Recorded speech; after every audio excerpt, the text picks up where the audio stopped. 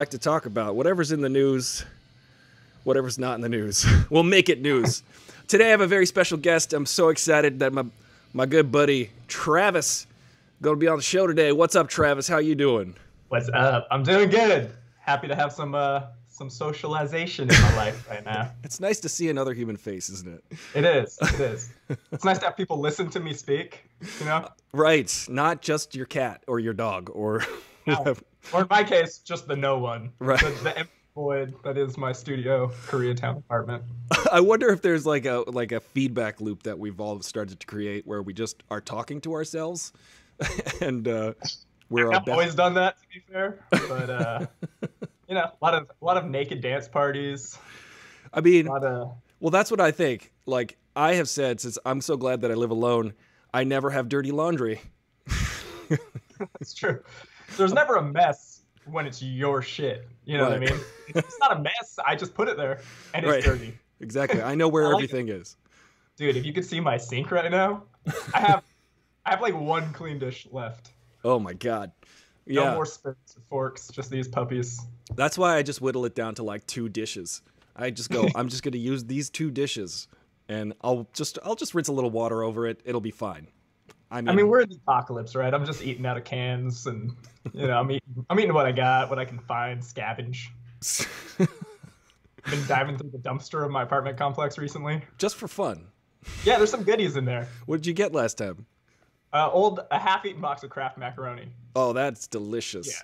The noodles had been boiled, but returned to the box, so, you know, it was easy. Easy snack. Snack and cheese. Mac and cheese has a diminishing return, though. I feel like you got to eat it while it's hot, or else it's just it turns into a brick. You can say what you want. I'll eat any mac and cheese anytime. That's my motto, and I live by that rule. That's true. He's got all of his T-shirts are branded that. I've seen. What's up, Angie? Hello, welcome. Today we have a very special guest, my friend Travis. Travis, now I'm excited to have you on the show. You're a fun guy, like any old mushroom. I mush asked you. Get it? It's a mushroom. No. It's a fungus question. Okay. It's a fungus joke. So I got a question for you.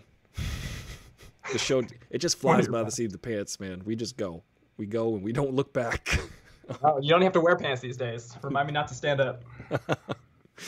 You don't even have to stand up anymore. That's why I have wheels on all my chairs. So today, I wanted to talk to you specifically about tabletop gaming, because that is so much fun. That's what we did as kids. It's fun. You want to make me look as nerdy as possible on your television show, so I can look like a decent human being. I like it. That doesn't spend all of his time painting and gluing together little plastic models. Dude. And being a dweebus.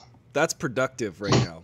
That's called being productive in this world. I mean, it's something right now, honestly. I'm grateful that I discovered this hobby like a year ago, because at this point in history, it is the best hobby that I can think of to have. Really? Dude, I mean, it's been like 4 or 5 months, and I still have like such a backlog of projects that I want to work on. You know, like I could be in quarantine for years and probably stay engaged. That's so funny. It's so true, because it's like, never give a creative person a lot of time, because then they're just gonna fill it all up. Yeah. Oh yeah, dude. My brain's been running. That's awesome. I just collecting that unemployment. Right. And, you know, I can feel way better about the whole situation. Yeah, dude. It's sometimes this is what this show is good about. For it's for trying to remember that we're all in the same boat together, and that we can fucking. I'm sorry, I cursed on my own show. I never curse, but I'm bringing it out of. Bringing it out of it today. You are a bad influence. You're a bad influence in the best way. Oh, thank you. I just picture you as Steve Carell with your little paints, and I am painting your blue pants silver. Dude, pretty much. I've been rewatching Parks and Rec because I already went through The Office, and I have to have my comfort television in these trying times. That's a good one. And the last episode I was watching was the one where Ben is out of work, and he starts doing like a claymation project. And they just really started coming for me. They were like, you must be really depressed if you're spending all of your free time just, you know, making these little toys as a grown man. And they're right. They're right. But it's totally and completely justified. on account of the state Yeah, of the and world it's right now. fun. So, yeah. It's fun. I'm Yeah, not too cool to admit that I enjoy playing with toys. Indeed. In this, I've always loved toys, and I'm always gonna love toys. Toys are for playing. That's what they. Dude, That's what they're there for. like my most precious memories as a young boy were like just playing with my action figures for like hours on end. Like, just creating telling stories. Really, that's all we were doing, right? Like we work in the film business now, and we tell stories professionally. But that's really all I've ever been doing. And now like gaming is my like main hobby. And I try and remind people who are less, who don't game as much, or even people who do, who get too consumed with like the nitty gritty of what it can mean. It's just community storytelling. It's just, we're going to sit around this table and we're going to choose whatever game we play as our driving storytelling device, our narrative device. And we're going to roll some dice and we're going to make some, strategic decisions. But really at the end of the day, what matters is like, oh, remember that roll and like you made this move and you killed that guy. And like, and like really at the end of the day, all you're doing is like trying to like tell a little story with your friends. You know what I mean? Yeah. And win. But like, that's because the best end of your story is winning. Yeah. Right. But even when you lose, you can lose epically. Like, gaming's fun. I don't know. I'm into it. Ain't no second place. No. I mean, you can get second place, but I'm going to talk shit for the rest of your life. Absolutely. That's awesome. Yeah, man. I remember playing D&D as a kid. The first time, though, I played D&D, I was very confused because there was like pencils and paper involved, and I was like, wait, are we taking a test? And I was like, Scantrons? Last time I played D&D, they busted out the Scantrons. It was like, a Scantron? Yeah. I would just, I was like, fill in the letter C for all of them. Yeah, every time. How many hit points is that? I don't even know. But you remember Scantrons? I do remember Scantrons and the number 2 pencil. That's a staple. How grateful are you that you don't ever have to fill out another Scantron again in your life? Ever. You'll never, ever have to touch one of those shitty little green pieces of paper again. We accomplished something in our lives. We did. We graduated high school. We graduated high school, never have to fill out a damn Scantron again. I've never looked at life that way, Travis. Right, me neither. Until now. This is what I do. I philosophize and I play games these days. Cheers. We're all probably doing a lot of philosophy. Tell me the correct word tense. Philosophers. We're philosophing a lot these days, right? We are. I think everybody is just taking this time to look inward and become better people, or just remain being dicks, I guess. Yeah. I don't know. Become the worst versions of themselves. I know. This is like the perfect time for people to incubate and become worse or become better. Let me say hi to some people like my sister, Veronica. Hello. Welcome to the show. And Ron Perty has arrived. Hello, Ron. Condyland, Eva. Ron's going to be on the show. Ron's going to be on the show next week, and I am privileged to be on Ron's show as well. So I'm excited to have Ron to talk movies on Tuesday. And Kelsey, hello, Kelsey. Welcome. Kelsey has a show tomorrow night if anybody's interested. You can check out Kelsey, Alabama on Instagram. Kelsey, Alabama. That's a pretty dope ass Ron name. Perty is on multiple platforms over here. Let's see. I believe I said hello to everyone. Anybody have a question for our friend Travis, who is into tabletop gaming and Parks and Rec? And, I have a question for you. Oh, wait, here's one. Ron says, I'm a big fan of Battlestar Galactica board game. I know that's not the topic, but oh well. That's kind of a reverse of the topic, which is pretty neat because there are a lot of movies that have become board games. Are there any movies in particular? And board games that have become movies. Indeed, like Battleship. And I thought I was having a fever dream that Marlon Wayans was in a version of Dungeons and Dragons. I thought that was not real. And then I Googled it this morning, and indeed he was. So. Wait, what are you talking? There's a Dungeons and Dragons movie? There's a Dungeons and Marlon Wayans is in it. Yes. My whole world just turned upside down. So I'm gonna. First it's Scantrons, now it's Marlon Wayans in Dungeons and Dragons. I know what I'm doing immediately after this show ends. Finding where I can watch that masterpiece. Where you can destroy every copy of it. Or And that. speaking of Battlestar Galactica, I've never seen it, but it's been on my list, and I mentioned it to my girlfriend like 2 days ago that I need to start watching it. You do. It's awesome. Yeah, the remake, right? Like the 2000s remake. Yeah, it was like 2004 through 7 or something like that. Yeah, it's excellent. It's an excellent show, except the first half of the 4th season because it was the writer's strike back then. Sure. Yeah. It'll take me a while to get it, so. Yeah, but the first 3 seasons are just really incredible. Oh yeah. Right. So is there a movie that has turned into a board game that's like super excellent that everybody loves to play? A movie that's turned into a board game. So, second most popular miniatures game, I think. And that's such a Star Wars game. There's lots, obviously, Star Wars stuff that people love. But that game's awesome. You just get little, like, X-Wings, TIE Fighters, any ship that you want, basically, from the universe exists. You can fly Boba Fett's Slave 1, right? Slave 1 is Boba? Yeah. And you battle your friends or your competitive tournament grinders with your little space fleet from Star Wars. That one's cool. I have Star Wars Monopoly. Oh, there you go. But that's not the same. Not quite the same. No. But I'm sure it's okay. Lord of the Rings has some awesome games. There's a really epic older game called War of the Ring. That's like a awesome 2-player epic board game. It takes like 6 hours to play, where you pretty much retell the entire tale of the trilogy, of the Lord of the Rings trilogy, starting from like the gathering of the Fellowship all the way to, hopefully, if you succeed in your quest, destroying the ring at Mordor. That's an awesome fucking game. One person plays as like the dark forces of Sauron, and the other person plays as the Fellowship and friends. Who gets to play Sean Bean and die every time? Me, that's my role. Yeah. Yeah, I just watch my friends play, and I just tell them I'm Sean. Yeah. Hey, I'll be playing the part of Sean Bean. I will die tragically at some point tonight. I'm Bean for the day. Dude, that's, oh my god, man. Those last scenes in Fellowship were like so shaped sad. me as a kid, dude. Like, it's also just like they were the coolest. I just remember seeing Fellowship for the first time, and like I was probably, what year did Fellowship come out? You're good with years, do you know, roughly? 1999. 2000. Around 99, Christmas 99. Okay, so I was like 8 or 9.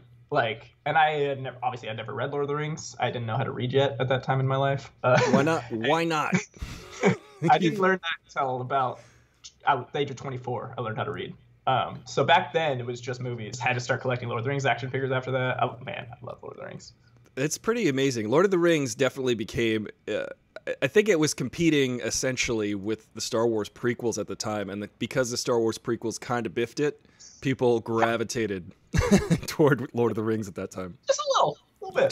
Just a little. Took a nosedive. I don't even hate the Hobbit movies, honestly. I know that's blasphemy to some, but you don't hate.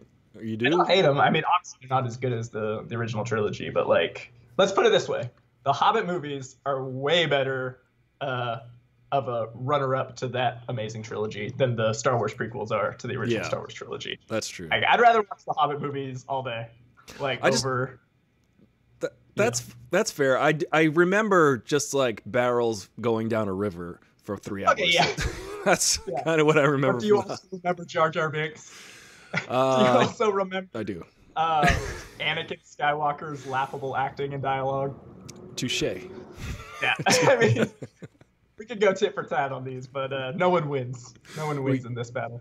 We can indeed. Will is here. Is this Will? What's up? Thank you for giving us some heads up on some of the Instagram. Let me know, Will, if on Instagram the volume has improved. I have a weird little setup here that you can see on Instagram where I have a headphone against the microphone, which is how they do it in the biz. Veronica asks, excellent, pertinent question. Jumanji. I didn't even include that on the thumbnail. That's a board game. That's a movie. Was it a movie first or a board game first? So it had to be a movie first. Okay.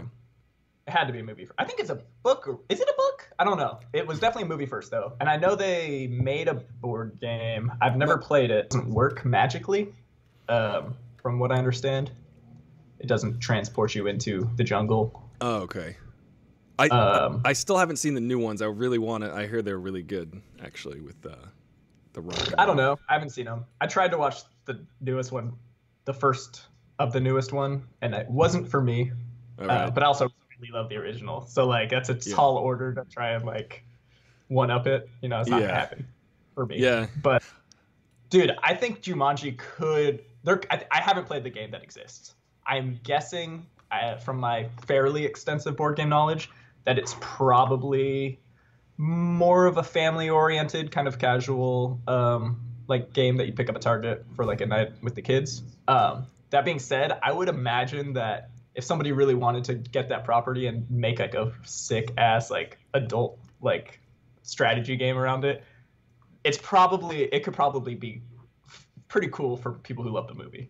Yeah. I can't wait till they come out with Jenga. The movie. Jenga the movie? Yeah. Yeah. They're gonna. Who's gonna star in that one? The Rock. The Rock just he shows up all the time. He's just gonna be like pushing a block out of the way. That'll be it. That'll be like hours of The Rock is the correct answer to that question every time, right? Who's gonna star in that franchise? The Rock. Yeah. That's like the placeholder. It's an 80% chance. Yeah. What is the percent chance that The Rock will appear in the sequel? A high percent chance. 100% chance. Jumanji is good though. I like that. Somebody should come up with a sick ass Jumanji game. That would be good. I'd definitely play. Let's see. Let's just check some of these comments here. Angie says, "Does Goosebumps count? I had the board game and the books. It was a TV show and a movie, kinda. That's true. I remember the Goosebumps. Yeah. I think my sister watched the Goosebumps. Veronica, verify that, whether or not that's true. The show, yeah. If you don't like the Goosebumps books, get out of here. What are you doing? I'll see myself out. Yeah, come on. When I learned to read at the tender age of 24, all I did was collect Goosebumps books. And just chug through them. At the age of... 1 year. For the last 4 years, I've read 4 Goosebumps books. Goosebumps taught me how to read. Yeah. No, Goosebumps are awesome. And the movie is pretty good, I think. If you come at it from like the perspective of like a kid's horror movie, obviously. Right. If you're looking for, I think it's fun. I think it does the job. Dude, Jack Black never fails. Yeah, he doesn't. He's got an excellent channel too. If you Jablinski Gaming. Jablinski Games. Yeah. My girlfriend got me hooked on him. I haven't watched him for a while, but yeah, dude, that man is just like, he's living life right, you know? Yeah, he's a tour de force. From what he shows, who knows? But like, he seems to enjoy what he does. He's funny as all hell. He's doing his thing, you know? He's amazing. And he's really, he involves his kids in such a cool way and creative way that his kids basically film and edit his show now. And his kids are 14 or so around there. His kids seem cool too. How are you not cool with Jack Black's your dad? It's not going to happen. And they're really good. They're really funny, talented editors too. So he just is a like kind of a source of material, and then the kids like shape it into his channel, which is amazing. Man, I would love to be like live in that guest house, you know, on his property and just like see what happens. That's got to be a fun place. That's got to be a fun house. I feel like it's not too far from here because I see in a lot of his videos he'll go to taco stands that are right in this little neighborhood and stuff. I'm like, I know that place. I know the place. Yeah. Yeah, I mean, because he's cool. He's not the type to live in like the hills, I don't think, you know. Like he's probably like a East LA kind of guy. Yeah, definitely. Which means he's cool, everybody. Ladies and gentlemen, East LA is the cool side. West side is the terrible. Second coolest place in LA. Koreatown #1. Let's see. Battleship, Jake A. Jake A was our guest on Monday. If you guys want to go back and check out that show, we talked about Jesus. We talked about Jesus. Yeah, we prayed. We prayed about Jesus. And I'll never do it again. I'm kidding. Yeah, no, probably not. Everyone, you can have your own personal Jesus. Jake A says Battleship was a board game before it was a movie. Yes, indeed. I actually like that movie a lot. Maybe not a lot, but I like it. Rule against watching Jessica Biel movies, but that's just a personal thing. Is it? Why is that? Is it because her they're name is all almost... bad. If she's in a movie, it's bad. That's just guaranteed. Oh, that's a bummer. I didn't know that about her. Yeah. Is it her fault? Necessarily. I don't know. It must be, right? As a gamer, I have to look at odds I Yeah. have to look at, what my chances are in any given situation when I'm making a decision. Right. And chances are, if every movie she's in is bad, it's probably at least There's something going on in with her. Maybe she just has horrible taste in projects. That could be it. She could be a great actress with a horrible track record and a bad agent and just making bad decisions. Fair enough. I think there are people like Tilda Swinton, however, who are always good, no matter, even if the movie's bad. She's so like, I feel like, I don't know if if Jessica Biel is Jessica Biel always good still? Is she still? No. Okay. No. We're checking on the merits of Jessica Biel's acting. I sound like a hater because I am, and I'm just gonna go out on a limb and say Jessica Biel's probably. If you're watching, Jessica, I mean, I love you. He's like, I would not smirch your name. I would not decline an invitation to dinner with Jessica Biel, is what you're saying. No. Not with anyone, though. I'll go to dinner with anyone at this point. I'm so lonely. Even baby Dr. Yoda Fauci. Hello, everybody. I just want to say that the opinions herein about Jessica Biel and her acting are ours and ours alone. These does not reflect at all on Hollywood itself. Wow. Remember to wear a mask. Okay. He wears glasses. You're losing your shit, aren't you, Aristotle? I'm totally losing my mind. It's You've great. lost it. We've lost it. Dr. Baby Yoda Fauci's incredible. Baby Yoda Fauci, dude. Yeah, he's like, he's like, did you see me throw out that first pitch last night? It was amazing. I was aiming for Dagobah. They said, throw it over home plate. I said, I'm shooting for the stars, baby. He was trying to play catch with his daddy. In heaven. What? No, good golly. I'm sorry, guys. I brought it down. Yeah, Dagobah. Robert T. It's Jedi heaven, dude. Don't die. Yeah, no one wants to move there. It seems like a lovely place. Seems like a lovely place. It's a trash planet. I know. It's a trash system. You know. Here on Aristotle. You've got to be the Gandhi of your universe to live there. Listen, we're not trashing. We're not saying that Dagobah is a shithole planet. We're just saying that people who live there are shithole people. No, good golly. They're just lizards and snakes just trying to live just like me and you, Travis. Come on. What have you against flying bats in swamps? Nothing. Let's see. I would live in Dagobah over. Give me a system. Give me a system that I would choose Dagobah over. Aktu. Aktu. An unlivable system. Those exist. I'll choose Dagobah over an unlivable. Tatooine or Dantooine. Honestly, Dagobah might beat Tatooine. Tatooine looks pretty awful. Yeah. Also, what was the planet Rey is from? That planet was basically Tatooine. Tatooine, but with a 2 in the middle. Do you mean I think Ron Pertee is saying it's Biel, not Alba. I don't know. We have to make a distinction between the Jessicas here. Don't you dare come for my Alba. Don't come for Alba. Jessica Alba, throughout my entire development, I guess, and she was the hottest woman on the planet Earth. Yeah. So I don't know what else to say about her other than that. And I think it's cool. She seems like a cool chick too, and I think she has like a business that's like good. I think it's important that we measure the merits of actors by their looks. I'm kidding, guys. Okay. K. Ferg. I'm here to play devil's advocate. Aristotle is far too politically correct, far too beloved and likable. Stop it. That's not the game. Stop it. No. Jessica Alba, it's Jessica Biel every time. Continue with your show. K. Ferg, welcome. K. Ferg is, I think, incredulously asking if I indeed liked the movie Battleship. Yes, K. Ferg, I had a good time watching that movie because I was like, you sank my battleship. If you guys remember those commercials from the 80s, it was really fun and silly. And I used to play Battleship with my brother all the time. And I enjoyed that they made a device, a plot device that actually worked for creating coordinates to drop bombs and to fight the alien enemies. And I thought it was a stretch to turn a board game like that into a movie, but they did it, and I was like, I'm not mad at that. Let me catch up on some of these. They bring up The Illusionist. Will brings up The Illusionist with Beale, saying it is a good movie. It is a good movie. That came out the same year as The Prestige. Yeah, that's funny, actually, because I hate The Illusionist, too. And I know people like it. I know people like it. I hate it. It's just a personal thing, I guess. And it's not. I didn't even know she was in that. I don't remember she being in that. But for whatever reason, anything she touches, I don't like, I guess. I don't know. That's fair. But I don't like The Prestige either. I just don't like magicians. Oh, I like The Prestige. I think The Prestige is a wonderful movie. It's Christopher Nolan. Yeah, people love it. Okay, here's the thing.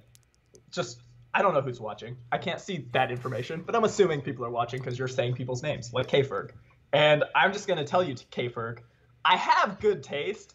I just also have peculiar taste sometimes. And there are just certain things I can't get on board with. So I'll acknowledge those are probably good movies that people enjoy. But for me, I can't get past The Magicians. I hate magicians. What is it about magicians? Are they just creepy? Or do you think that people that go in the line of work, look, I could do sleight of hand. I like magic. I'm pilot. I could fly. I could do tricks like this. Ready? Ooh. All right, I'm gonna use the word people don't like, but I'm just gonna say magicians are just like pussy-ass wizards and sorcerers, right? Like, I love a good wizard. I love a good sorcerer. I love a warlock. Right. I don't need a magician. There's no room for a magician in that suite of spellcasters. So you know what I mean? You favor actual, real sorcery and magic over trickery and illusion. Yeah. I don't want to be a part of our reality. You know what I mean?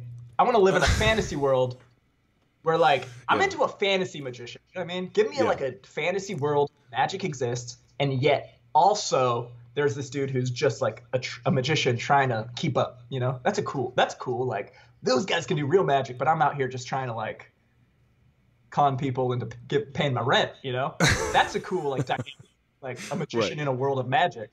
A magician in a world where magic no longer exists is just a bullshit artist, right?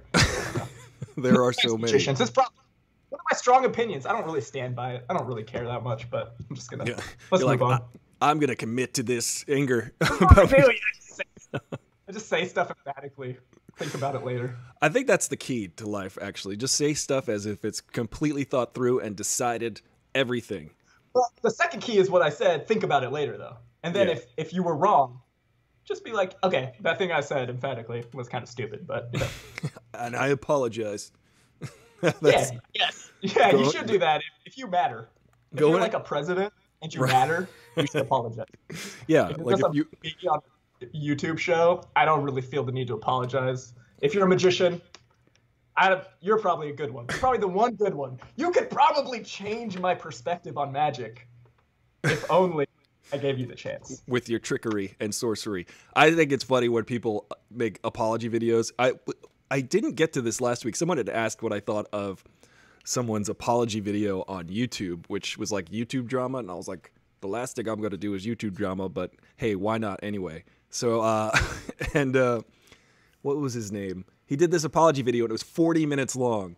And if you need to apologize for 40 minutes, you clearly are trying to explain yourself in a way that means you are not sorry, that you want people. If you're going to apologize for 40 minutes, you better have fucked up like royally. Yeah, right? Or just say the words, I'm sorry, very slowly. Because I don't understand what else. Make a video if it's going to take 40 minutes. Yeah. You should just reflect for a while longer. Yeah. You know? And I hate drama. I hate it. You hate what? YouTube drama? Yeah.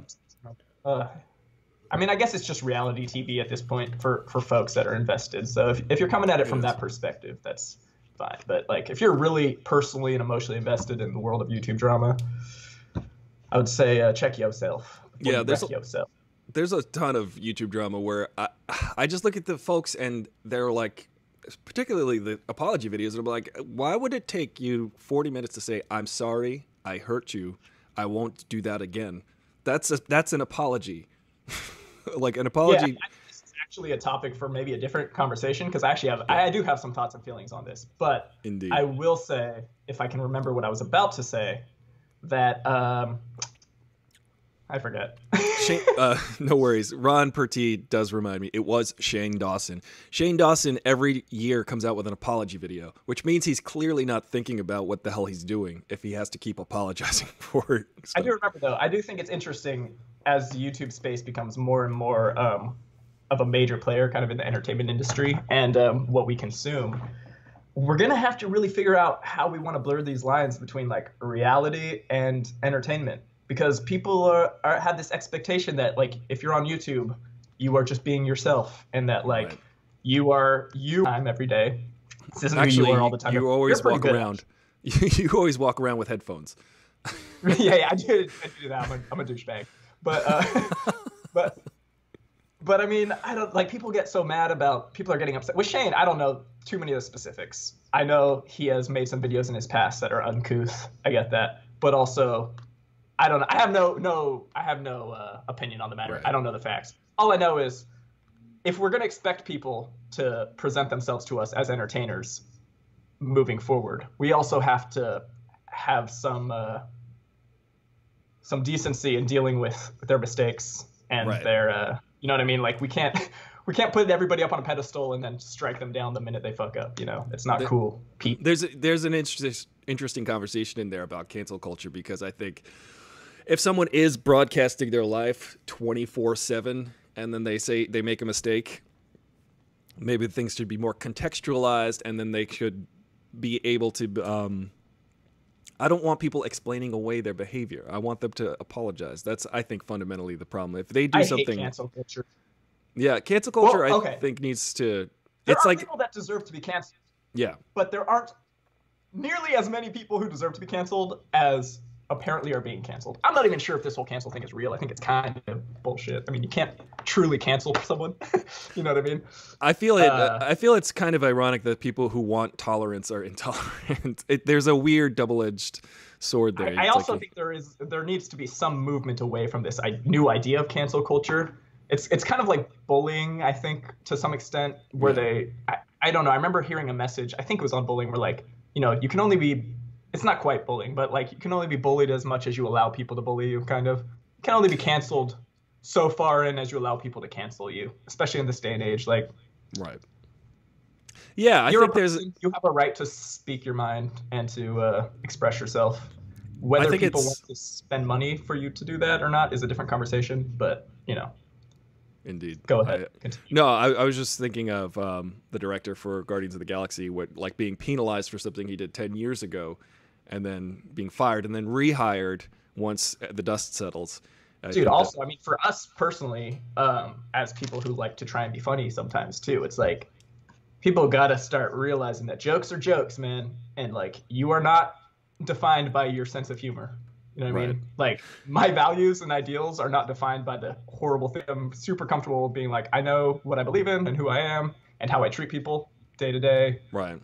And I know like what I find funny and what entertains me, what humors me. And they're sometimes in conflict, but only in the sense that someone might take it the wrong way. Not in the sense that like, I can say whatever the hell I want. I know how I'm going to treat somebody when I see them. You know, like I know how I treat people.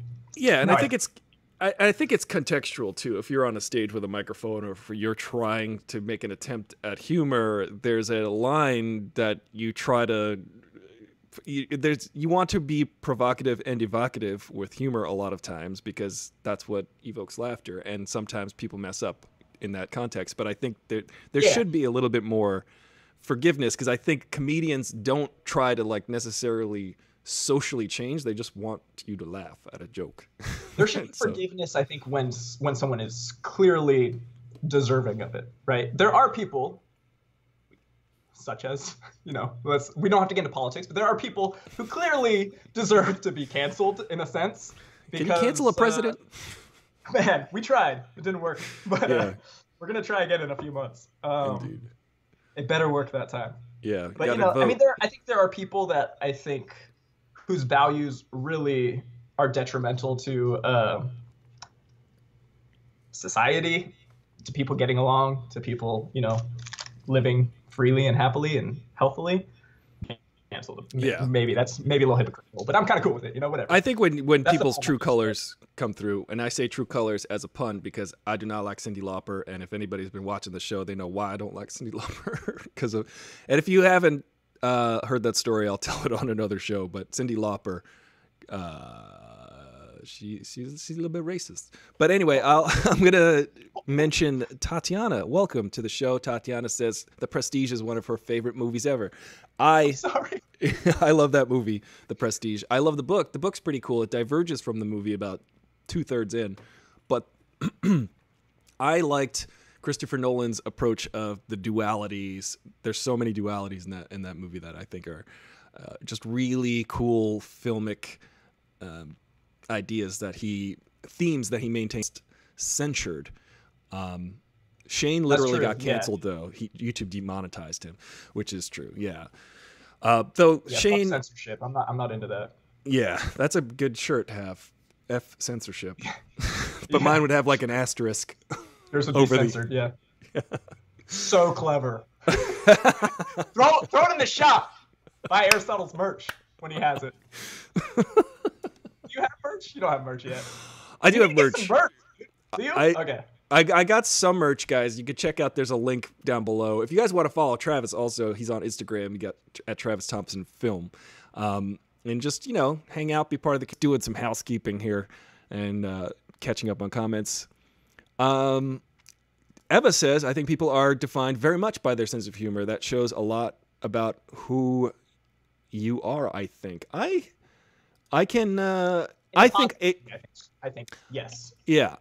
I agree with that. And also, I think that having a sense of humor at all is a very important thing to me. It's a valuable... Yeah, if you don't have one, get one. It can be your own. It can be weird. It doesn't matter. Just get one. There are people in this world, if you are just like, hey, why'd the chicken cross the road? To get to the other side. And they're like, why would you say that? I am so offended. What do you do not like chickens? Like, they get so angry about jokes, and I that hurts me deeply whenever that happens. Don't talk about BTS ever again. You've learned your lesson. About BT, I'm not going to mention my BTS mistake. Don't ever talk about them again. Yeah. Let's see. James Gunn. It was intolerant people using the idea of cancel culture to silence his critiques of them. This is Will speaking.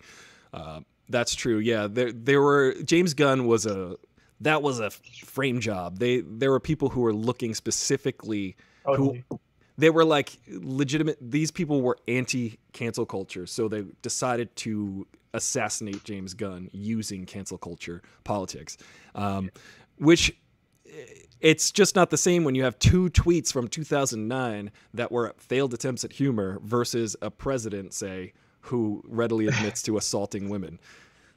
And that's where I think we as a society are, I think we're getting, I mean, this is all new. I think we're getting used to it. We have to be the wall, I guess, the defense of people. We have to come to each other's aid, I guess, when when we're being thrown under the bus. Everything's so political these days. We just have to stand up for each other, apologize, when we should, and just do our best to be decent people, right?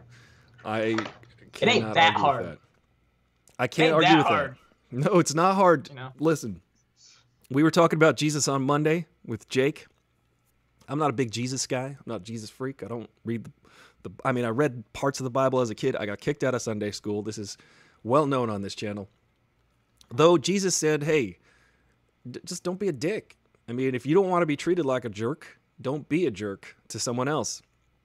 To me, it's as simple as that. It's a very simple lesson. And no one should have an issue with your religious preferences or anything. I think some of us have issues with certain institutions that have made questionable choices and continue to sometimes.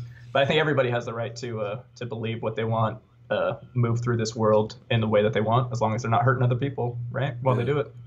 And that's what I love about this country in particular, because that's like the whole idea of this country. Yet a lot of people, a friend of mine, Oliver, points out that it's just becoming so hard-lined in this country that the left loves America for the idea of democracy, and the right loves America for the idea of capitalism. So there's like this divergence. Like there's a sweet spot in the middle where we can all agree, but it just seems that like the hard right wants just all capitalism all day at the expense of democracy, and sort of vice versa. I mean, you can kind of also flip that coin and say, well, Democrats, they want to just give handouts all day, and it's not quite the same. Yeah, and that's the danger with, looking at everything from a political lens like we seem to be doing these days, is that, like, politics have their own motives. I mean, politics, speaking of games, if we want to take back to games.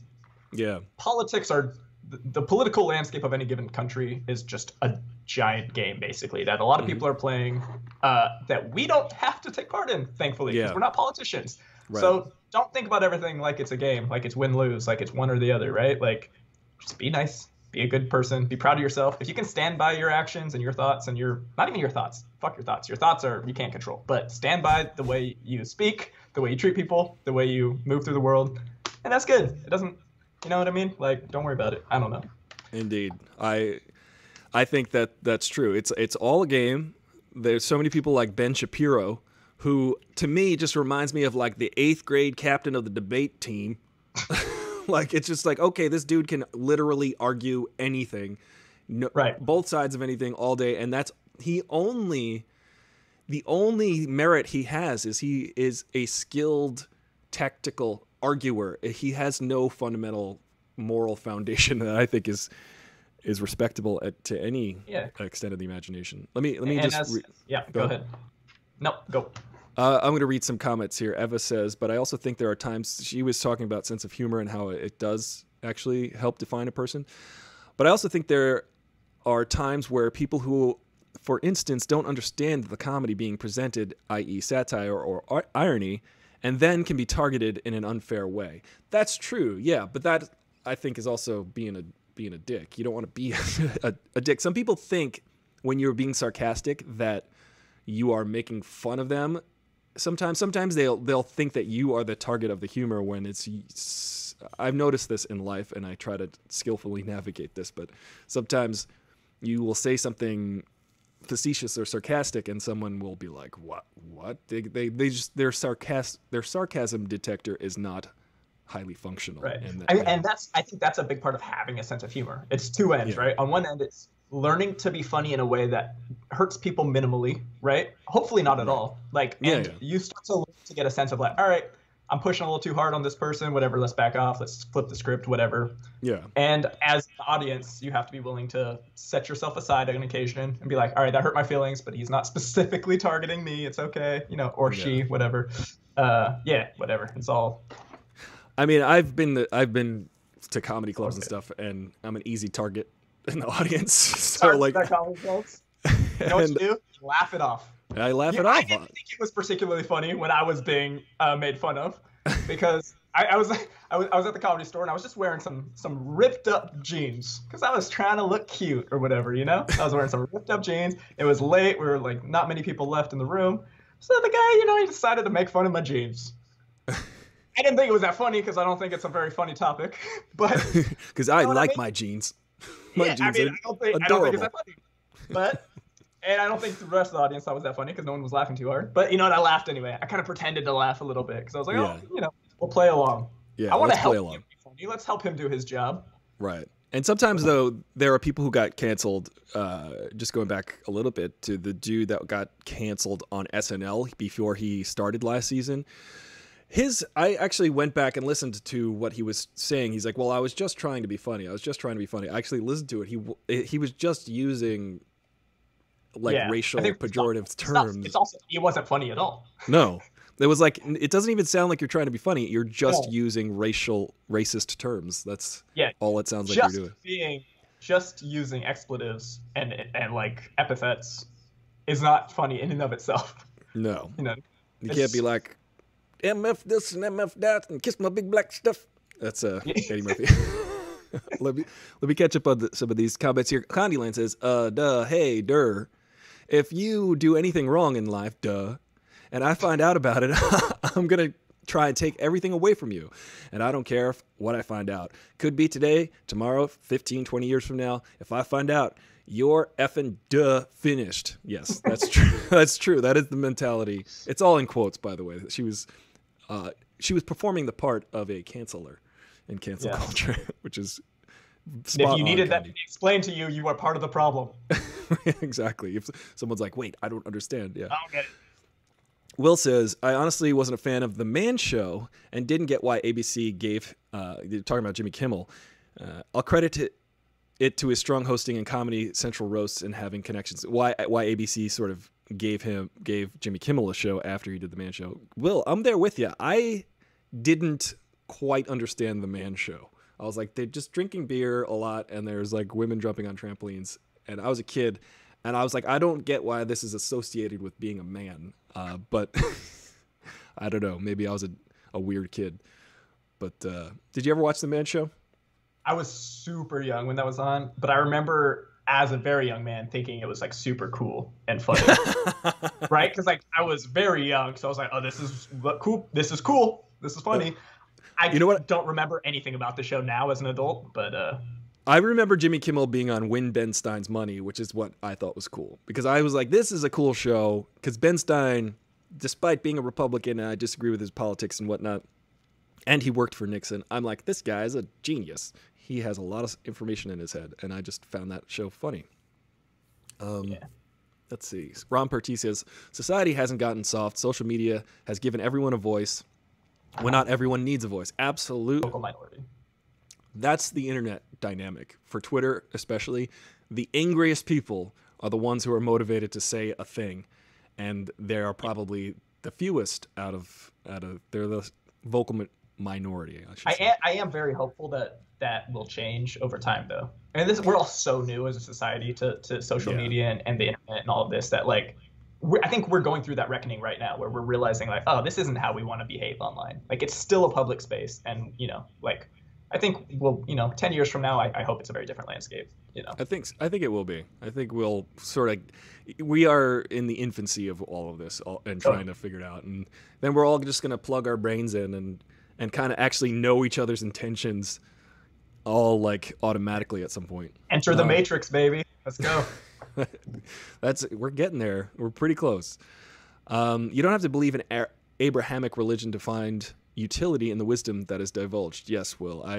That's very. We were talking about philosophy earlier, and philosophizing, and so much valuable philosophy is found in the established religions and lots of philosophers throughout the centuries. I tend to be a Jean-Paul Sartre fan and a Nietzsche fan, they're kind of absurdist and existentialist types of philosophies where you just kind of deal with reality as it is and accept it for its weird absurdity. Yeah, I'm totally not anti-religion in the sense that I think every human is going to inevitably have their own sense of a personal religion that they subscribe to, whatever that means to you.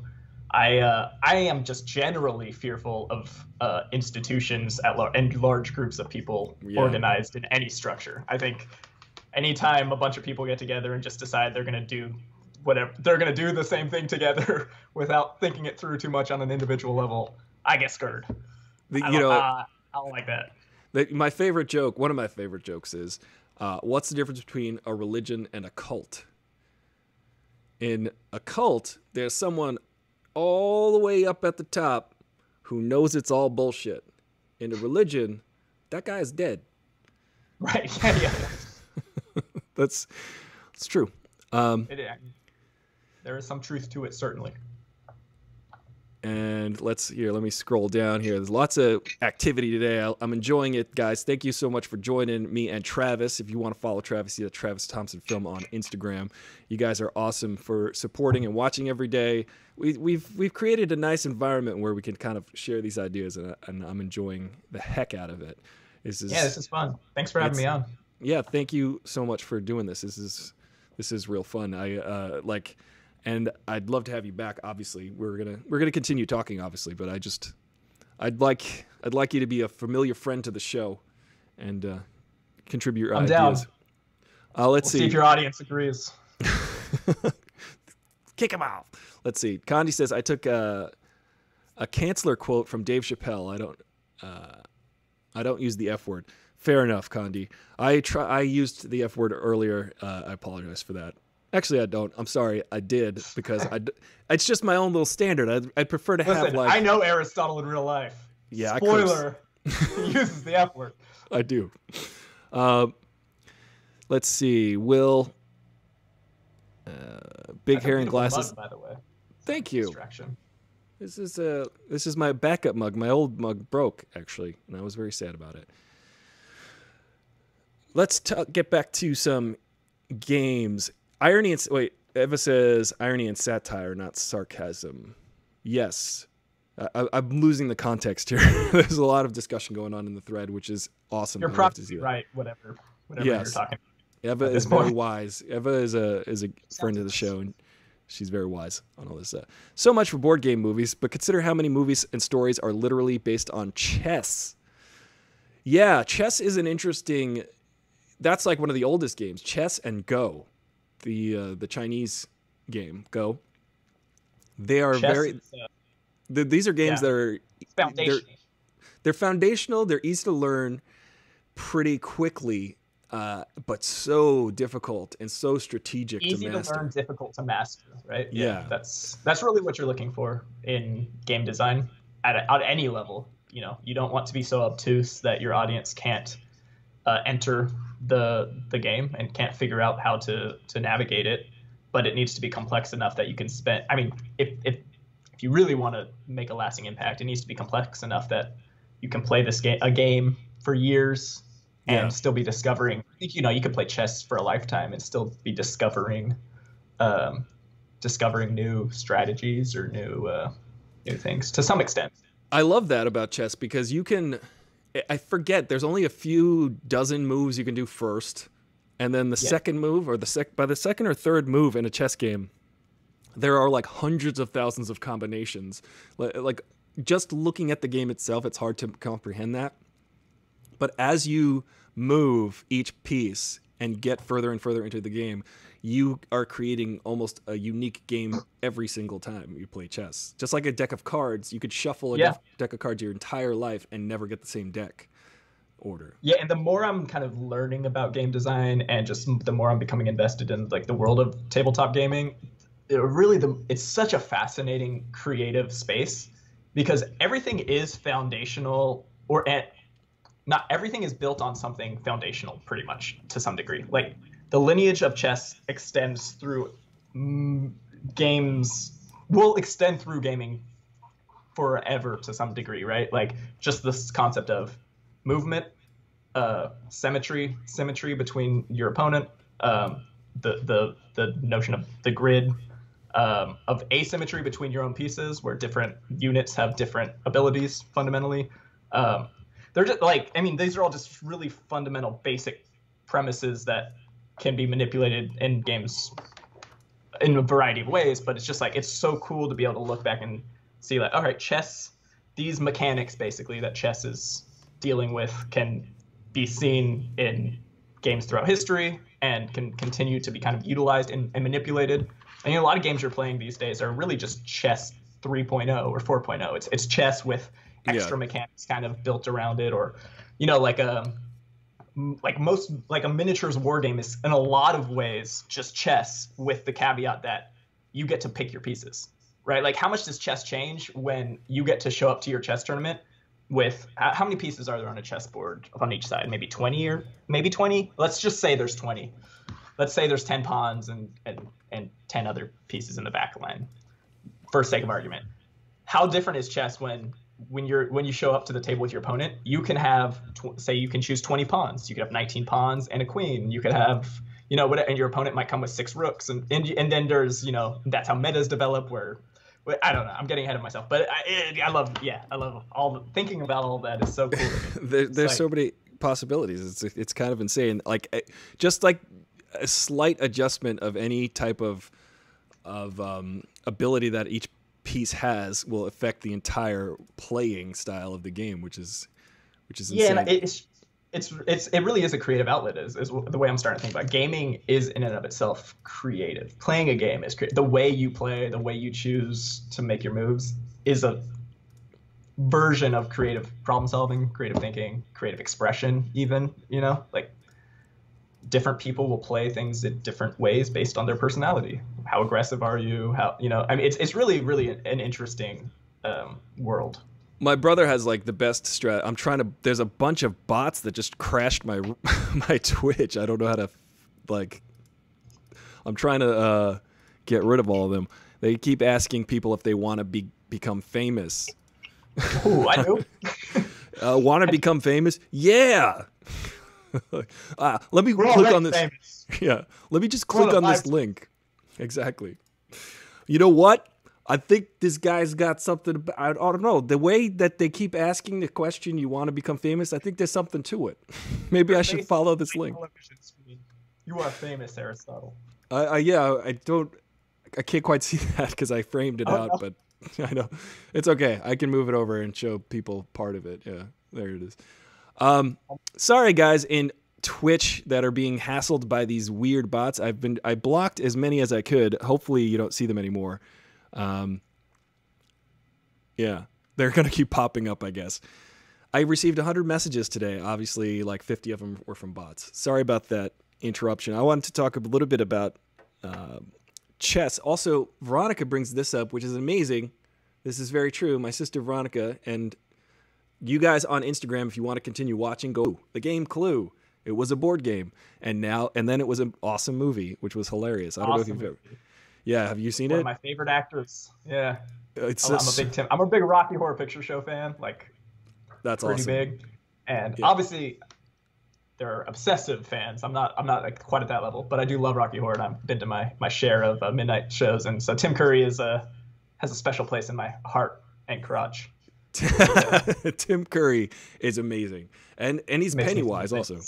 Yeah, Tim Curry. Just think of that role that he played as what's his? He's not Rocky Horror, but he plays who? He plays Frankenfurter. Just think about that role that he decided to take on and own and destroy and make iconic in the 70s. It's kind of amazing. And somehow, like, I'm a mostly heterosexual man, but he is just like so sexy in that movie, and like, I don't know, man. Tim Curry he was legend. That's all I can say. Speechless. He is great. I was very I was surprised to learn that he was still alive. I thought he got sick and died, but thankfully he's still. I think he's dead. I know. Yeah. I'm so grateful you said that, because I was about to allude to the fact that I think he's dead. I always have to ask my girlfriend, like, is he dead? And no, but he did have like a medical issue. I think a stroke. Yeah. Yes, he's got a serious medical issue, but yeah, he's no longer performing. But that guy is a gift, even in Home Alone 2. Yeah. He's so good in that. Dude, everything he's in, he's gold. He's gold. So Instagram has ended. Angie brings up, yes, he did have a stoke. I think you mean stroke, yes. But he did have. He was stoked to have a stroke, though. He was. No, I feel so sad because he's one of the most. He's like a consummate performer. He's a very. His energy is just so infectious, and he's one of those like once in a lifetime kind of. Yes. Or very few left. I think I would put him up there with like Bowie and some of those kind of performers who really just kind of. Really just leave a mark and extend beyond their like primary form of entertainment, their primary medium, Yeah, he was a gift for sure. He is. He's not dead yet. I'm sorry. Tim. We can still learn from Tim Curry. The thing I love about him is he can his face, you can read every emotion on his face and he barely has to move. That is one of the most amazing things about him. Yeah, Veronica's back in the chat. Such an incredible voice. I might have to give power of moderation to one of our loyal fans here to make sure that, like, if I'm not paying attention and the bots start storming the room. But I think I got. I should. Bot army to fight, just like Ultron. But Clue. Clue is one of my favorite movies, and I remember as a kid watching that, and there are 3 different endings to that movie, which apparently when the movie was released in theaters, it depended on which showing you went to. That's so cool. On which ending you saw. So when they show it on TV, they show all 3 endings consecutively. But if you saw it at a different theater than your friend, you saw different endings. That's awesome. Yeah, that is a great. Awesome. They should do something like that again, but I think people might think it's a gimmick to get them to pay more than once. I mean, it is a gimmick. You know, it's. I think it's kind of analogous to like the Black Mirror. I didn't watch it, but the Netflix kind of like choose your own adventure type of Black Mirror movie. Yeah. It's a similar vein. You know, that was the technology they had at that. Well, I mean, I think there was some technology people did some. Yeah, Bandersnatch. Yeah, but I think that's kind of like a similar gimmick. It's a much more palatable version of that gimmick. It's you don't know when you're watching the movie that there's other endings, so it's kind of cool to be able to like run into your friend back in that time, at least before the internet ruined everything. It would have been cool, I imagine, to be like, wait, you saw a different ending than me? What the? That's pretty sweet. I think it's pretty amazing. What did you think of Bandersnatch? Did you play Bandersnatch? Did you play? I should, I guess. I really, really don't like the idea behind it. Just personally, that's not when I go to watch a film or a TV show, I want to see the creator's perspective. I want to see what the story they're telling me. I don't want to tell my own story. I have other mediums for that, such as gaming. Right. So for me, I'm not particularly interested in it, but I should give it a go just as an experiment, I guess. I thought it was pretty cool, and I thought that it was done interestingly. I thought it was like a really good first attempt at storytelling in that way. I don't know if Netflix has any other interactive medium movies, but that one, I remember I played it a couple nights in a row, watched it. I don't know what you would call it. I interacted with that thing a few nights in a row just to kind of go down different pathways, and they get super ridiculous. They'll just be like, jump out the window, and you're like, okay.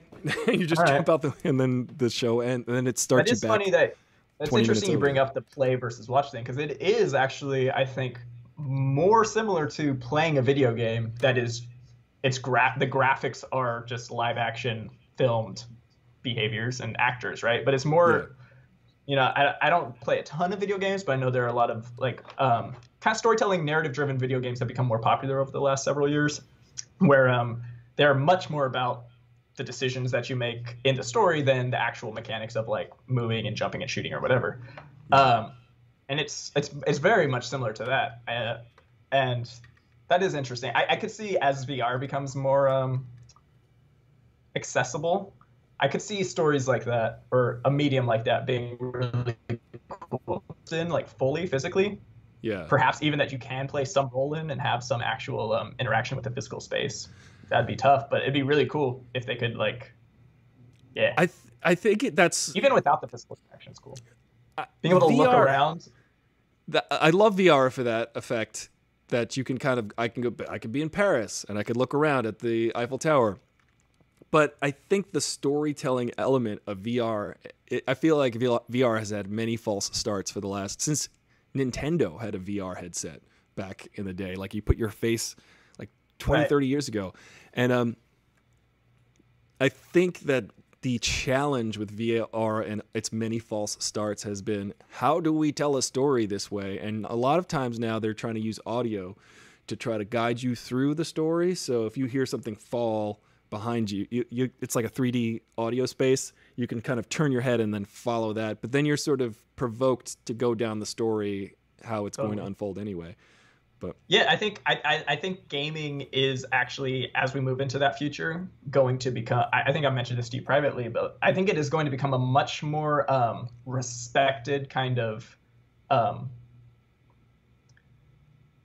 what's the word I'm thinking of? Practice, I guess. And like knowledge of game design is going to be more respected, because I think as we kind of lean into those forms of storytelling, you really are designing a game at that point, right? Like you're no longer presenting a film, you are presenting a game, and in that sense almost more of a video game where you need audio cues to direct your player so that they follow the right path, and figuring out kind of blending storytelling and design elements from gaming in a way that creates like a smooth narrative structure that's also interactive, that's also rewarding, that's also tactical to some degree, right? I think if that form of storytelling becomes more common, it's going to be boring. And that's my problem with Bandersnatch, right? To me, it's not exciting because there's no real winning or losing. There's no real, like, I don't really have a lot of you just got to get to the end agency. Of the movie. I don't have agency in my decision making. It's not like, all right, if I make the right decisions, I can like I can feel good about myself. I can feel that like endorphin rush that like, all right, I made intelligent decisions. Right. That element is lacking. But I think if you can really, if we're able to blend all of those elements together into an interesting narrative with strong characters that we can navigate through organically and feel rewarded for our part in the story, that seems like it could be pretty cool. I mean, and it's not that different than what some video games are attempting to do. Yeah, success right now. I see what you're saying about having agency in the game. I think Bandersnatch in particular feels like I don't want to make the wrong move. Instead of you're going, okay, which is the wrong move so I can avoid doing the wrong move, which is negative. Yeah, because that's not how we watch movies, right? I don't watch a movie saying like, I hope this is what happens, and if this doesn't happen, I'm going to be upset. We watch movies because we don't want to know what's going to happen, right? Like, I want to be surprised. Like, I want to have my expectations subverted in a way that is rewarding and impactful. That's a little different than what you want out of a game. In a game environment, you want to feel that agency. You want to feel like your decisions matter, your choices matter. Yeah. And in a movie, I don't know how that blends together. Maybe I'll have to try Bandersnatch to see if it does. But my gut is telling me that there's something's missing in that equation at the moment. Travis, there's some questions for you here. Is Travis playing Ghosts of Tsushima? What are you playing right now? Angie and Eva are interested. No, but I've seen some people live streaming it. This dude Bruce Green that I used to like on Funhouse is streaming it. I've been meaning to watch that. I play a lot more tabletop games than video games. So right now I'm building a lot of like Warhammer 40K models. I'm playing like a Marvel miniatures game. I play a lot of Magic the Gathering. I play this really cool game that I think you would actually like called Kingdom Death Monster. That's like this really dark narrative-driven campaign game where you basically like create a settlement, lead these survivors through basically hell, and have to fight all these. It's really cool. It's very I'm really right now interested in games that are just different than your average kind of experience, that are really trying to bend the boundaries of like what we think you can accomplish on a table. That's what's really cool to me. Is like we have all these video games now. We have obviously movies forever. Like we have these experiences that I think most of us, including myself, imagine you wouldn't be able to replicate on a tabletop with just pieces of plastic and cardboard and paper and pen. And I guess that's the lesson that D&D taught us in like the 80s, right? Is that like if you're creative and intelligent and can immerse your audience in the world, it's like reading a book. It's actually more powerful when things are happening in your imagination and like just represented thematically in physical space, I think, than just watching something happen or interacting with something. Like when you have that control over how you see it and how you process, like an open world, like Will is bringing up, like open world type of environment. Yeah, totally. Like it does kind of makes the experience more memorable, more exciting, more personal. That's really the thing, and that's where the storytelling comes. It's more personal. It's like D&D is special because it's your character, it's your campaign, it's your world. I'm not the biggest D&D fan, but I totally understand the. They're asking about D&D also. Yeah. Are you playing? Yeah. So I'm going to attempt to GM at some point soon, be the game master, like run my own game. I think I'll enjoy that more because that will be more of the storyteller role, and like I'll be able to kind of have some fun narratively, I think, in that role. As a player, I have played several times and done a couple campaigns. It's not my favorite game to play as like a party member. Especially because of the scantrons and the number 2 pencils and the paper. what I love about it is the socialization. To me, it's more like it's like going to like a costume party. That's what's fun about it. When I can go to my friend's house and we can all just like play these weird, silly characters, and I can make them laugh and character, and we can have some fun. That I love about D&D. That's cool. I don't see D&D as much as a game, in the sense that like I'm really drawn to like from a game perspective. I think it's a super fun social event though, and I do like that about D&D. Yeah, like LARPing. It's a bit of a LARP. Yeah, and the gaming like industry, I think, still has so much room to grow and so much more like segregation of genre to like move into. Where like, because right now when we talk about like board games, if you talk to 10 different people, they're gonna have 10 different ideas of what you mean by a board game. Like some people will think Monopoly, Risk, some people will think chess and poker, whatever. And then or people who are more invested might think of totally different games that other people have never heard of, right? But I think as it becomes more popular, hopefully, and more commonplace, we're going to see more of a breakdown where we can discuss, social games, casual games, hardcore games. I mean, that already happens, but I think as it will become more mainstream, I think it'll be easier to talk about, hopefully easier to have these discussions, and know what you're talking about. I don't know, I'm getting lost. No, it's fair enough. Thank you guys for jumping over to the YouTube because of the obnoxious bots on Twitch. I didn't realize that was a issue I had to deal with. Now, you learn something new every day about streaming, which I'm trying to educate myself about. Hopefully next week, guys. I still got to talk to Greg, but I want to have Greg on one of these days because a week from Sunday night, we are going to watch a movie on Mediocre Films. So if you're watching on Twitch, sign up to Mediocre Films. I'm going to be talking with Greg on that show. We're going to be watching Beastmaster 2. In case you guys have never seen a Beastmaster movie, there will be ferrets, I promise. Angie says, I don't know if I asked this, but did anyone have the physical board game Jumanji? It was one of the regrets that she never got it for Christmas. And Eva says there was a really cool board game cafe in Copenhagen that she loved and went to go nerd out with some nerds. But does anybody have you ever played the actual board game Jumanji? So it was a movie first, or a book first? Yeah, definitely movie first. Yeah, I don't know much about it. I know you can get a version of a Jumanji game on Amazon right now, but it doesn't. I don't know if it's just a re-release of that original game or if it's different. But like I said, yeah, it looks very much like a kid's kind of family game, kind of more like a Chutes and Ladders type of vibe. Yeah, so interesting. Maybe one day, I'm sure if I ever have kids, my gaming taste will have to change dramatically. But right now, I try and stick to the games I couldn't play when I was a kid. You know what I mean? Chutes and I remember Ladders. being young and like being at the card shop, a game shop, and seeing people play like Warhammer with like their little toy models and like these big battlefields. And I just remember thinking it was the coolest thing ever, and it was so inaccessible at that age because it was kind of expensive. You had to you had to know how to glue models together and paint them, and it was way cool. But so now as an adult, I'm finally trying to like get into those hobbies that.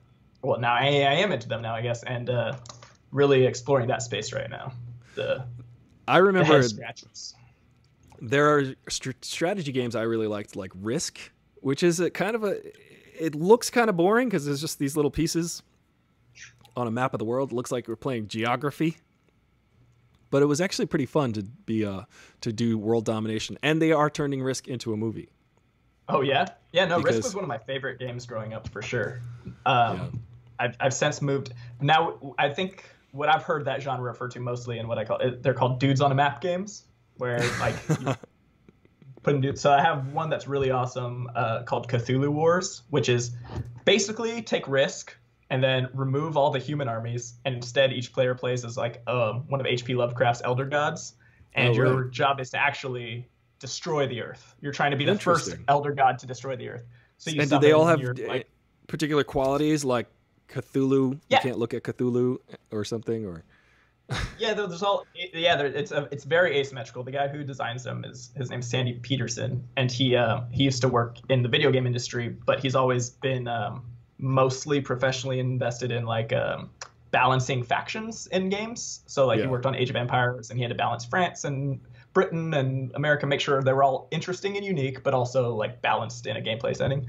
So he now designs games that are just like really incredibly asymmetrical in a way that's so cool, where each faction plays totally different, um, and yet they're balanced and able to compete fairly. And yeah, it's an awesome game. Yeah, he plays Cthulhu, and he has his suite of abilities and different monsters he can summon and raise, and different win conditions, and that's an awesome game.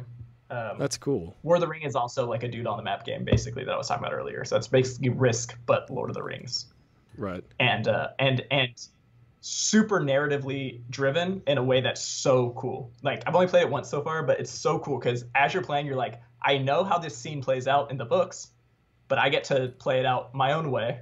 I can select my fellowship a little differently. You know, I can send different party members to different parts of the map. I can, you know, look for different allies. I can ally with the elves or the dwarves, or, you know, it's just really cool as a fan. I'm getting off track, but yeah, no, dudes on a map games are cool. Risk is awesome. Dudes on a map. I am painting your blue pants silver. Yeah. There's some reminiscing and some nostalgia going on, blowing KB up. Toys. KB Toys. KB Toys was my source for wrestling action figures. I used to always love checking out what wrestling action figures they had in stock. It's funny. Toys R Us, obviously. I had the when it was WWF. I had those big giant rubber wrestling figures as a kid, which they had since reduced in size because the giant ones were like costly in the amount of rubber that they were using and wasteful. But I remember they were like these giant wrestlers that didn't move, but you could sort of like bounce them at each other. If you guys remember those, those were ridiculous. Yeah, I was a huge wrestling fan growing up. I'm a huge wrestling fan.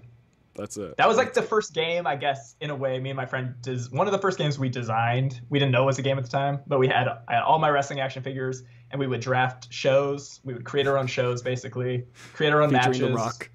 I guess it wasn't truly a game. You didn't win or lose, but like, man, we had so much. We had literally binders full of pages of like notes of like Excel documents we had created to keep track of our rosters and our schedules. We literally would go through we did like 6 seasons. We produced like 6 seasons of wrestling television. Called Vince McMahon. It was crazy. Yeah, no, we were obsessed and way too old to be doing it at the time. But yeah, loved it. Yeah, you know, now we've got the perfect time to stay in and play games. Actually, Eva says, "I love dolls and houses and costumes. I wanted one of those Barbie cars." Now, I think my sister Veronica had one of them big old Barbie cars that I probably used to jump ramps with. Like, just whoosh. And by jump ramps, you mean like gently kind of stumble over the curb. I think I was not very gracious and nice to her giant pink Barbie car. I think I made it like try to do spin outs and tricks.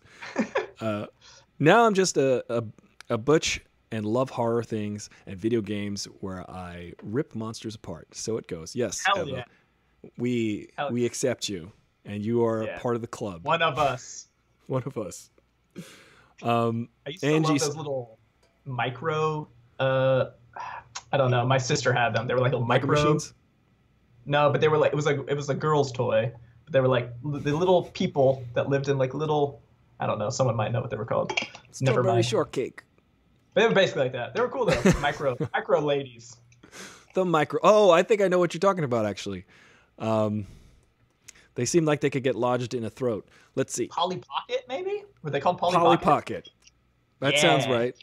Polly Ladies or guys, if you've played with those, let us know if that's what they were called.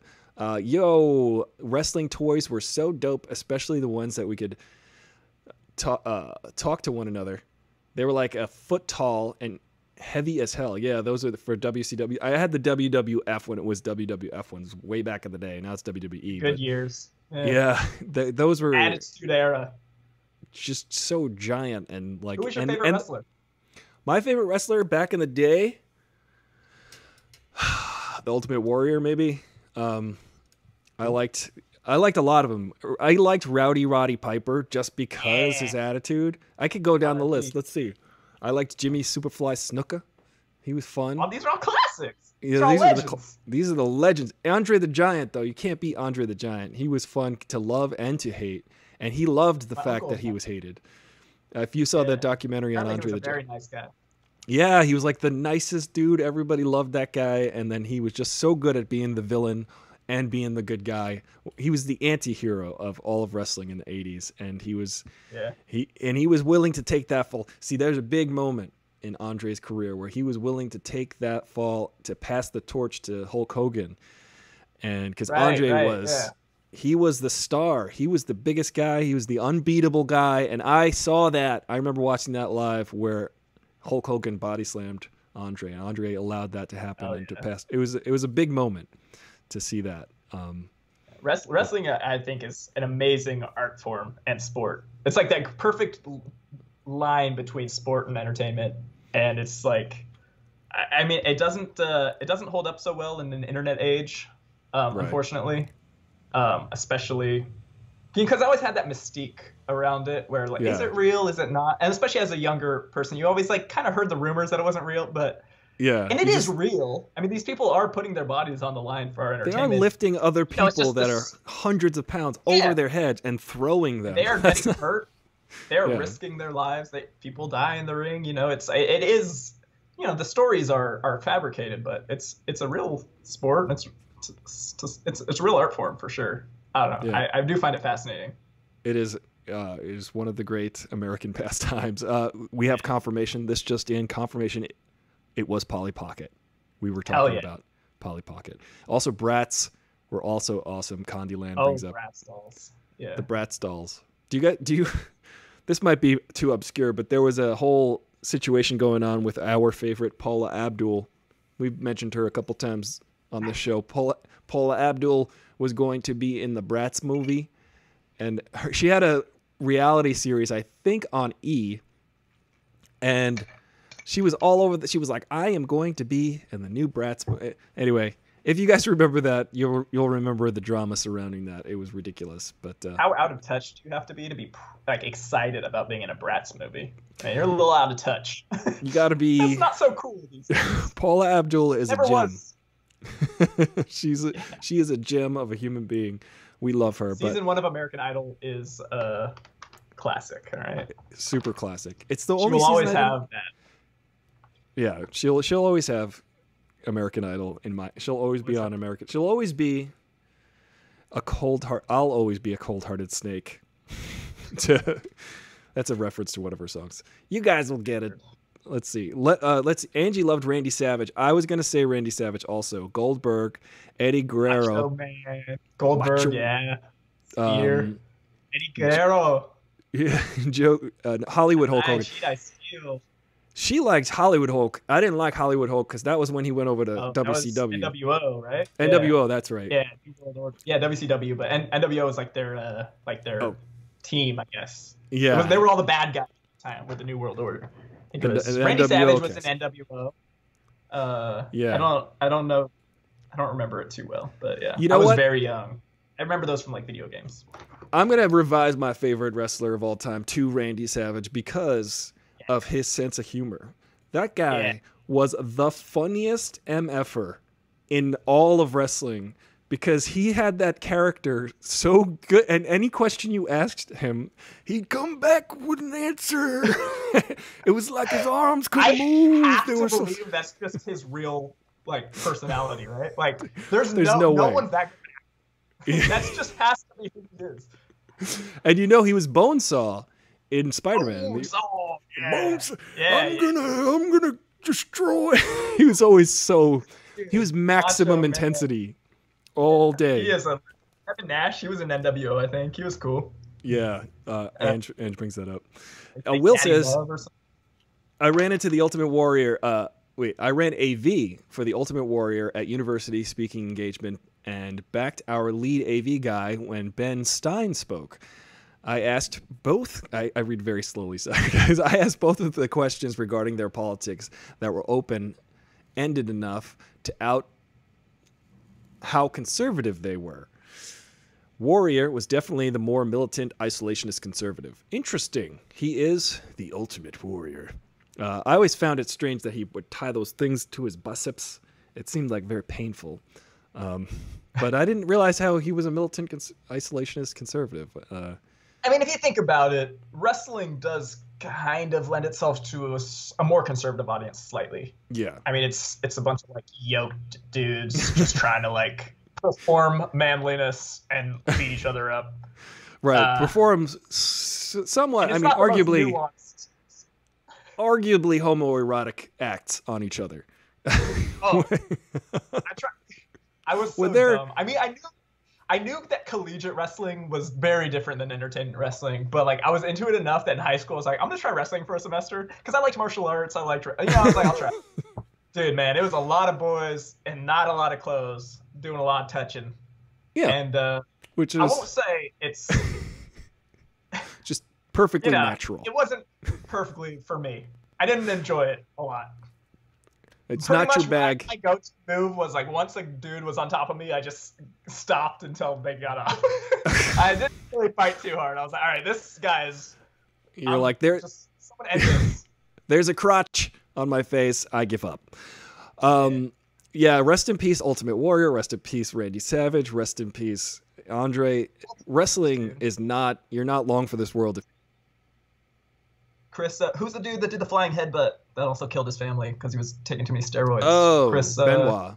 Benoit. I loved Benoit. That made me so sad. That was heartbreaking. That is sad. That was truly sad, though. That was a truly sad. Unbelievable. Whole story sad. Yeah. And who was the guy that fell? To bring up tragic, the dude who fell from the rig and died right before WrestleMania. Yeah. Owen Hart. Yeah, that's insane. That's like the most iconic, I think, wrestling death. Yeah. Yeah. No, I mean it's truly like, yeah, it's dude. Oh man, I was lucky enough. I got to work on like a promo for WWE last year, before the world fell apart, and we did an interview with Mick Foley, who plays like Mankind and Dude Love and all of those.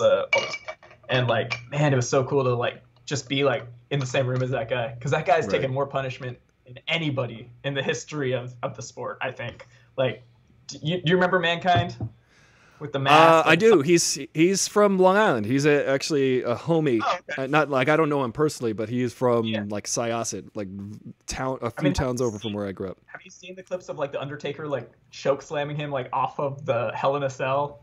And the man fell like 20, 30 feet, just straight through a table. It's like through hips. I've seen so much. I've seen that guy take so much damage. It's insane. It's a miracle that he's still alive. His brain has to be so. I mean, it is. His brain's rattled, but yeah, he's got holes in his brain at this point for sure. That's the sad thing about these like high impact sports people suffer brain injuries.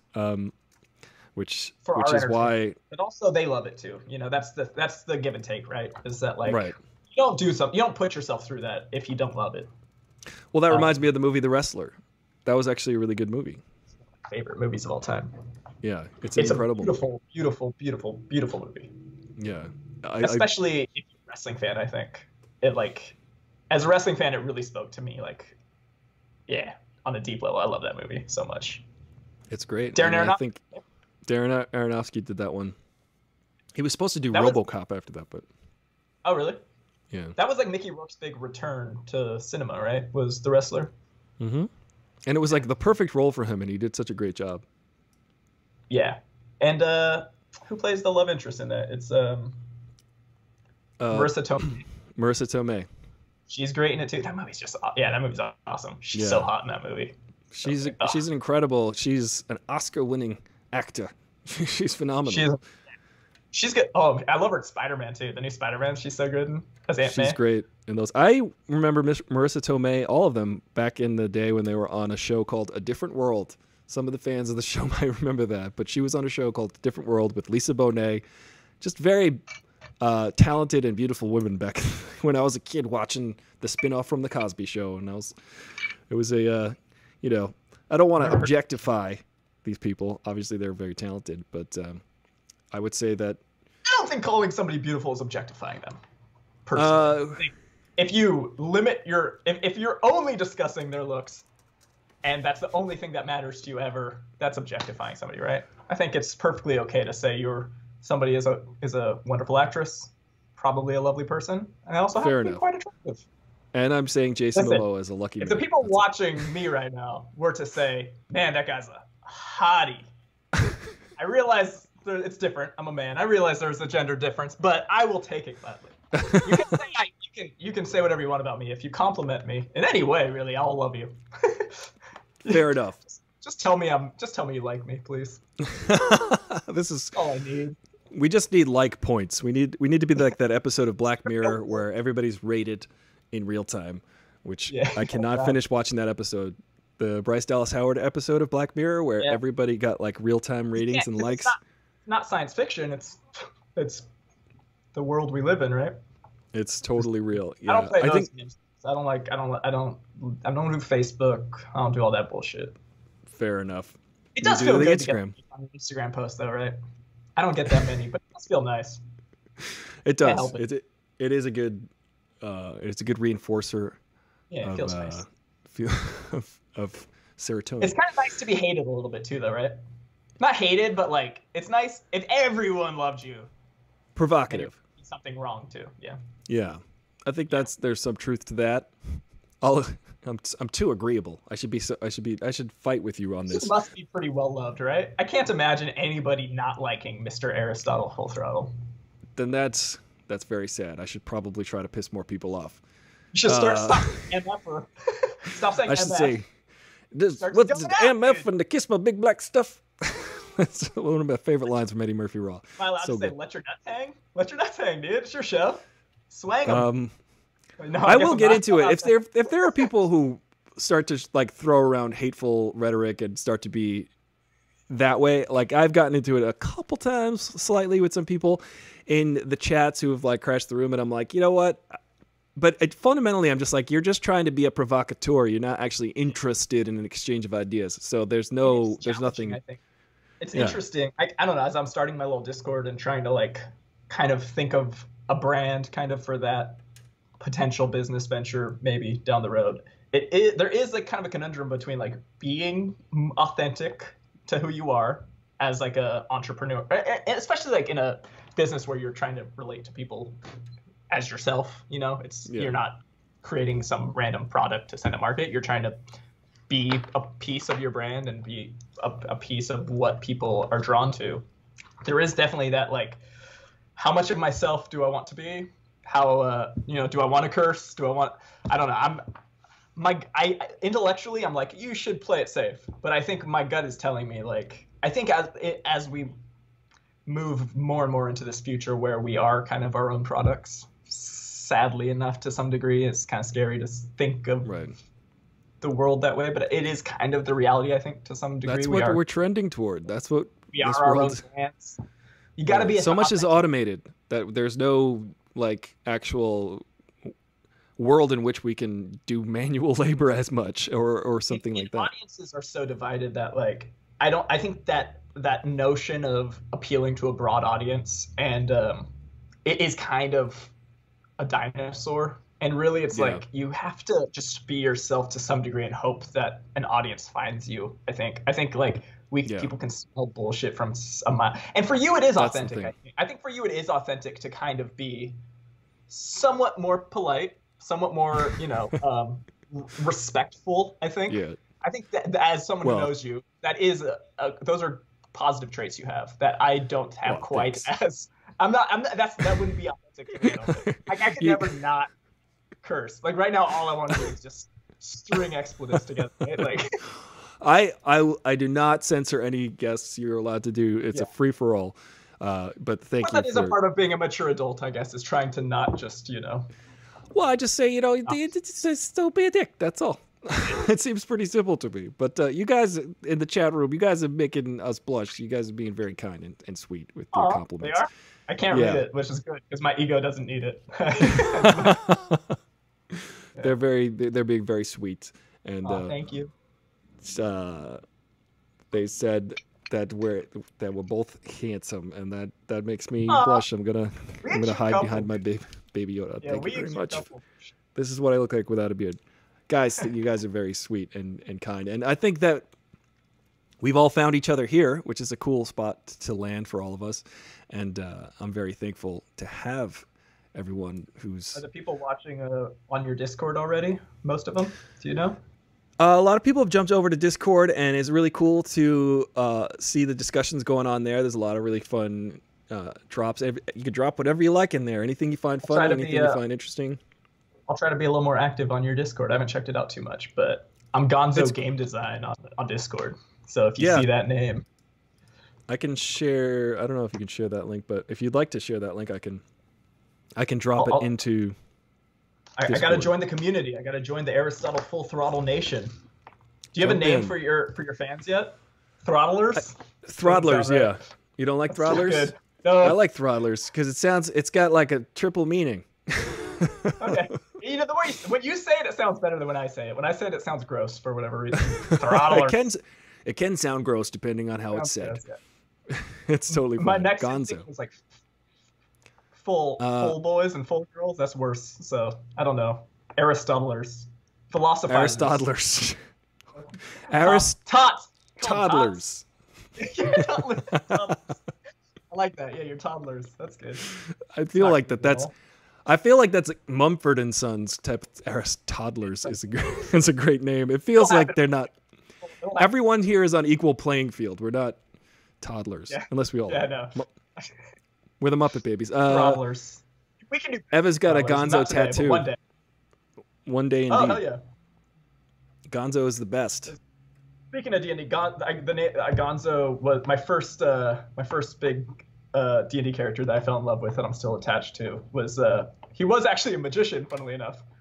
He was a wizard magician type named the Great Garbanzo, and he was shortened to Gonzo. He went by Gonzo. Yeah, and he had a little dwarf apparition friend named Bonzo.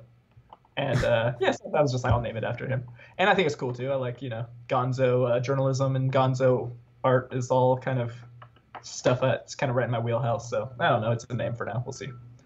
I should be more. I need to be more. Yeah, that's my name. But yeah. We've got a second on the Throttlers as being. Will says it's better than dialectics. Hey, what's up, my dialectics? Aristotle and my Nicomachean ethics.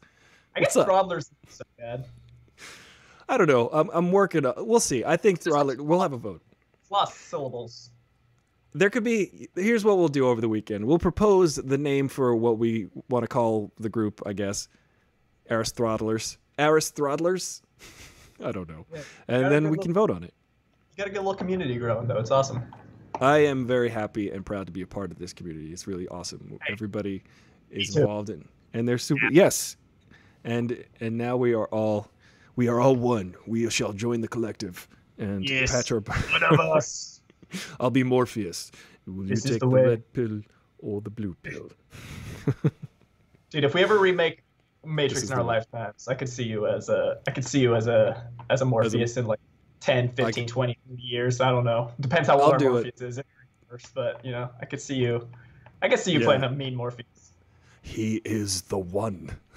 It's so good. We'll find a new cast. Yeah. It's a horrible audition. I'll play Morpheus. I would definitely play Morpheus. I like when Morpheus is he's in those. This is my favorite part of the Matrix. One of my favorite parts where he's got the handcuffs and he's like, and then he breaks the handcuffs and then he runs for the window. That's so cool. He's the dude that betrays them all. Siren? No, it's not. What's the guy's name? Cypher. Cypher. Yeah. That's me. I'd play Cypher. You could play Cypher for sure. I definitely I don't want to be Cypher, but I feel like Cypher is the most in my wheelhouse. Let's be honest. I don't want to be him, but I definitely am him. Judas, but I'm Judas. Yeah, I'll just be quietly walking around with my arms folded behind my back and glasses with no ear things. Yeah, right. I guess it's pretty accepted widely that the Matrix is kind of a Jesus story. I guess it is kind of a Jesus story. Cypher is definitely Judas. Neo is definitely Jesus. Neo Morpheus could be played by Will. Trinity could be played by Ange. We got the whole cast right here. We sure do. We could film it over Zoom. We can exactly.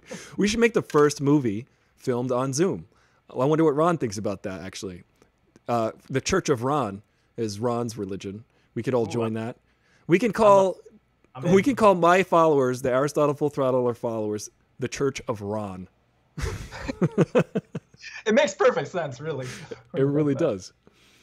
I have a feeling there's already a Ronald Reagan militia and cult, respectively, bearing each of those names. I'm sure there is.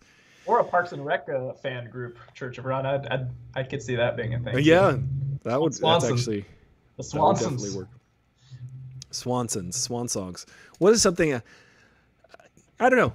I'm gonna have a hard think about that. I do like the Throttlers. It's been the thing that's kind of stuck for years. I don't know if people seem to like it or hate it or whatever. Indifferent. Let us know.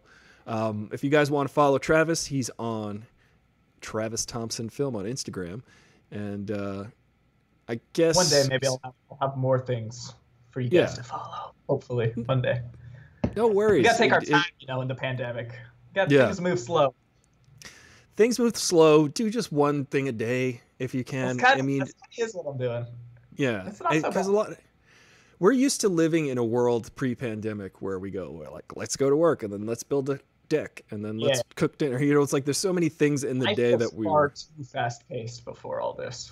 Yeah, and now, well, the proof of concept is you can be productive. Because a lot of times we do a lot of things and we're not productive. And I think the thing we need to really kind of zero in on is how to feel okay with getting one thing done instead of doing a little bit of a lot of things. So to tie in gaming one final time, there's a concept of like decision fatigue, where when I don't know, it's probably not strictly related to gaming, but it is something we talk about in game design. And we definitely had decision fatigue before this, right? Like there was so many things I could be doing at any given time, like just between work, social life, personal life, romantic life. Like there was just so many balls to juggle that it became like, it was overwhelming often to figure out like, what am I supposed to prioritize at any given moment in my day? And that still is a problem to some degree in quarantine, but it's alleviated to the extent that like I can actually sit back and be like, what do I want to prioritize today? Let me take 5-10 minutes and think about it. Let's make some actual decisions about how I want to live this one life that I have on this planet. So I think that's something we can hopefully we can continue to do when this all is over, is to be more thoughtful about how we spend our limited time. I'm sure some of you do that already. I'm new to the party. I'm growing up. I'm trying to grow. Wise words from Travis Thompson.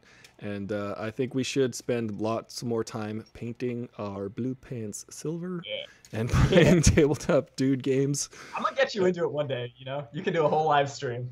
I would love to do it because I would like to be the guy learning how to do a thing. And it seems like a lot of fun. You love these franchises, dude. Star Wars, Marvel, like I could get you hooked on some of this shit, I'm sure, just because the character, that's the beauty of these franchises, right? It's the worlds and the characters. It doesn't matter how we interact with them. We just want to interact with them, right? And it's the story, and it's building the story. And like, every little thing you do each day is building the story of your life. And that's important. Man, don't fuck it up. Yeah, don't make a false move. Don't be Bandersnatch and jump out the window first thing. Our lives are stories with many beginnings. Thank you guys for joining us. This has been awesome. Thank you, Travis, so much for joining me on the show. Thank you. I appreciate you. Follow Travis. Travis, send me that link to your Discord, if you will, and I'll drop it in my Discord as an invite to everybody. And everybody on the platforms, here's the Discord link again if you want to continue the conversation. Otherwise, I hope you all have a wonderful, restful, or productive, or angst-ridden weekend. Actually, no, I don't want you to have an angst-ridden weekend. I would like you to have a relaxing time, reflecting, and or boogie boarding. I endorse it all. As in the words of Randy Macho Man Savage, oh yeah! Oh yeah! Oh yeah! I'm gonna snap into a Slim Jim. Okay, guys. Thank you so much. This has been awesome. And I'll see you all on Monday. And Ron, you're going to be our guest on Tuesday. I appreciate you too. Thank you for chiming in. Ange, Eva, Ron, Tatiana, Will, K. Ferg, all the throttlers. Will says he's got years invested in being a throttler, so this name might stick. Good, bad, or ugly. I guess the decision has been made. It has come down upon us. The decision is made. I'm Aristotle. Full throttle. Your bro in the know with the fro. And I'll see you. I'm Travis. And you will see Travis. Am I supposed to sign off? You can sign off, sign off. Give us a sign off. Give us your best sign off. But like WWF style.